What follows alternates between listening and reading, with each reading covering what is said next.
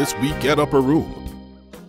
Join Superintendent William H. Cooper II and the New Horizon District for the AIM Fellowship Service to be held this evening at 6 p.m.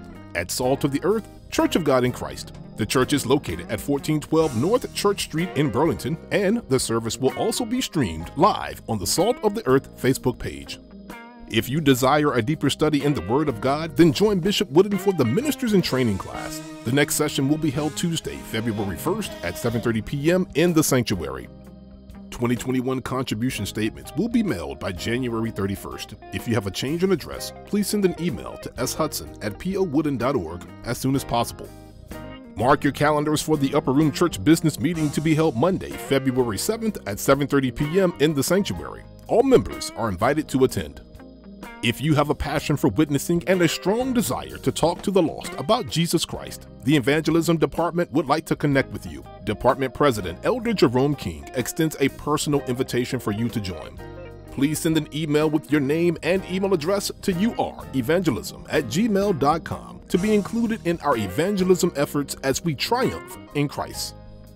Children ages 4 through 11 are invited to join us for Children's Church to be held during the 8 a.m. service only in the multipurpose room, with sign-in beginning at 7:45 a.m. The service will consist of prayer, scripture, praise and worship, and the preached word delivered by our youth pastor. Food and snacks will not be provided. Additionally, seating is limited due to social distancing, and children will not be admitted once capacity is reached. Oh, magnify the Lord with me, and let us exalt his name together. If you are in or visiting the Raleigh area and looking for an opportunity to gather with the saints for a God-first experience, the Upper Room is pleased to offer 2 services every Sunday morning. Join us at 8 a.m. and 11 a.m. for Sunday worship service in the sanctuary. You can also join the Upper Room Church of God in Christ every Sunday at 11 a.m. and Thursdays at 7:30 p.m. for the live stream of our services on Facebook Live and YouTube Live. Bishop Patrick L. Wooden Sr. will bring a fresh word from the Lord relevant to our times and equip you to contend for the faith. Thank you to our viewers throughout the United States and abroad for your weekly support of our broadcast. Please be reminded there are several ways to give to the Upper Room Church of God in Christ. For online giving, please visit easytithe.com/URC. Also, please use only one email address for each Easy Tithe account so we can properly track your giving. Within Easy Tithe, you can now initiate the recur option, which allows you to select a designated amount to be automatically deducted from your account. You may also visit our website, upperroomgospel.org, and select the Giving tab.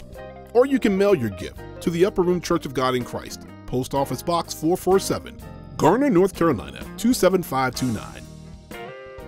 As always, thank you very much for supporting the Upper Room Church of God in Christ.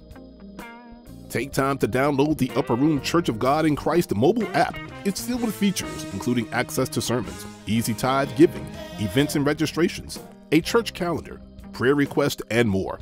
Visit your device's app store, search Upper Room app, and look for the church logo. Once downloaded, select the profile icon and enter your credentials. If you already have an Easy Tithe account, please use the email address or login information associated with that account. This feature allows you to see your Easy Tithe giving history, join groups, and much more. Stay connected to your church through the Upper Room Church app.